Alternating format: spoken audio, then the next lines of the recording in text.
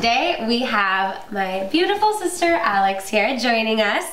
Hey guys, I'm known as the app queen and I have absolutely no idea what we're making today, but sister and mom are gonna put me to work and we're gonna make some delicious treats. What are we making? A surprise treat! I know, it's so good. Well, what we're making are these little zucchini pizzas. I had this idea that zucchinis, it's like, these are perfect bite size, and for the holidays, you want something that's you can put out, people can grab and go.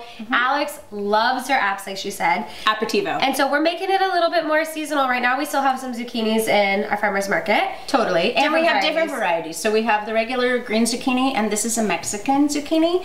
This sometimes can be sweeter, and so you want to get it so they're not too seedy and big. Yeah, but if I wanted bigger bite sizes, like these are just 2 bites, but any size will work. What I like about this is it kind of brings us back to our childhood. We were obsessed with zucchini sticks. Yes. Those were fried and we dipped them in ranch. So this is like a little healthier spin, a grown-up version of zucchini pizzas. 100% over here. I know. I'm like, oh, zucchini sticks. I love it. Well, and so what I decided to put on it, because Alex loves her pesto and her little cheese. Right. So we have our homemade pesto, which you can actually find that recipe on CurryGirlsKitchen.com, how to make. And as Pegs has demonstrated what we're doing to get these slices. So Al, you want to try this? It's just literally, you just take your finger and just keep moving it back. And I think you want like it off. That's right. Just exactly. don't cut it off. You're so going put your for like finger a right quarter up in the inch. Do I have to? No, you mean you can put it down here. No, I'm scared of knives. Like that. Okay.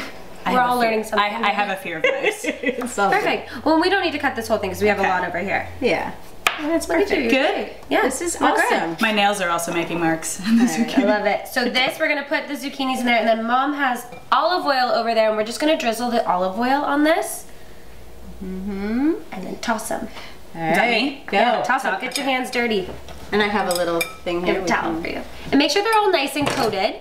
And then while she's tossing this, we have parchment lined baking sheet here, and we are just going to evenly spread them out on here so that they're not on top of each other, so they can get nice and boom roasted. So go for it? Yeah, put them on. Okay. And while she's doing that, I'm going to put a little salt. And you can actually eat these raw, like seriously. Raw works totally well with this too. So you just want to make sure that when you're roasting these that you don't want to overcook them, because then they get a little mushy. So that's... Or do, because that's how I like to eat them. You'll be eating them with a spoon, Meg. So what's the way to get them crispy? How long you put them in? So the oven has been preheating at 400 degrees. That's perfect. Are we gonna put these on, or are we gonna lone soldiers? No, We can put them on. Fit them in. Yeah. No zucchini left behind. Yes. Right. So, oven's been preheating 400 degrees, and we're gonna put them in for about 25 to 30 minutes.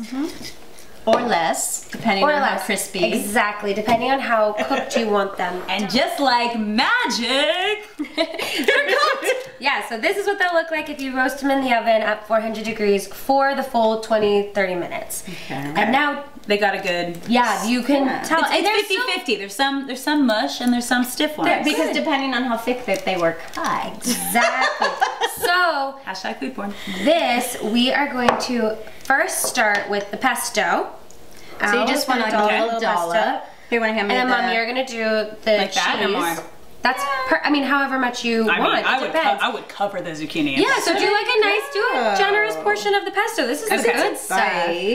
Yeah, and then this is what you're gonna do. Just fill the tray. Put a little of the pomegranate, and this is the thing, is like this is wonderful vegetarian option, pomegranate seeds.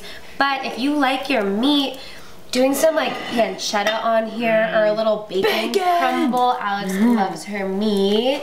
But during the holidays, you know, it's nice to kind of have different options, and I think the pink pomegranate seeds just... Well, and if you can't find the pomegranate seeds, go for a cranberry or another dried fruit that you like. Figs, dried figs would be amazing. Yeah, very true.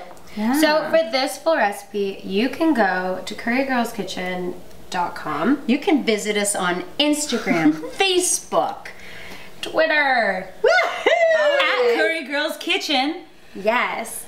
And if you don't follow my lovely sister over here, you can follow her on all of her social media at Alex underscore Alex_Curry, Snapchat Alex R Curry, Twitter and Instagram are both Alex_Curry. I'm getting really carried away with this pesto here. When am I allowed to lick this? So good. You can lick the spoon now. Yes, you can see what we're gonna do here. Totally Let's lick the plate spoon it. in here. You can wipe your hand so you Like don't get all so. messy. Look at your skin. Good. Totally.